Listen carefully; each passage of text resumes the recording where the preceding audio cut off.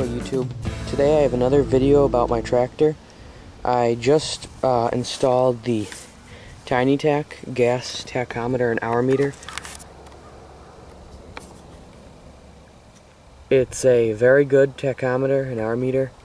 I have not had it for a long time. I've had it just a few days, but I've heard they're very reliable. And today I'm going to do a test of it and show you how it's hooked up. The tachometer comes with a long cable, and I took it from the tachometer right at the bottom and ran it all the way past the battery and just used a clip right here for the a sticky clip for the wire to hold it in place and tie up the excess up here in front of the battery. And I followed the battery cable down and through an existing hole in the firewall for the battery cable, and I ran it through still down along the battery cable, and it changes into a red wire, which is your signal wire, and you wrap it a few times around your spark plug wire, and that is what gets your signal. And also you also have to ground it, so I grounded it on a bolt for the engine. So also at the top, how it's attached is I didn't want to go drilling holes in the dashboard because, you know, it's half over this light anyway. That wouldn't be good. So I just used heavy duty Velcro.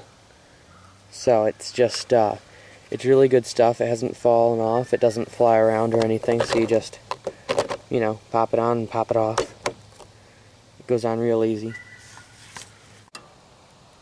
Right now there's only 47 minutes on the hour meter, and the minute you turn the key and the engine fires up, the hour meter switches over to your tachometer. Also, there's a job timer, and you get to that by pressing the select button. You can time oil changes or how long it takes you to do work, and it is quite handy. So now let's do a startup and a test of the tachometer.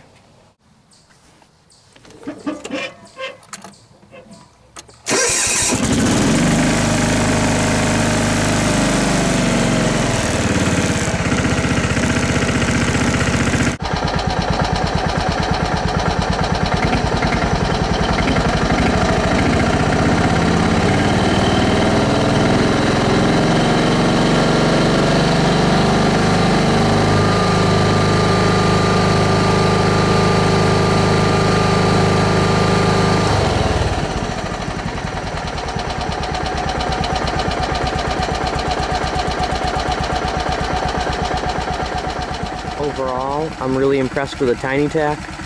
It seems pretty accurate, and I will put a link in the description below. Thanks for watching. Please rate, comment, or subscribe.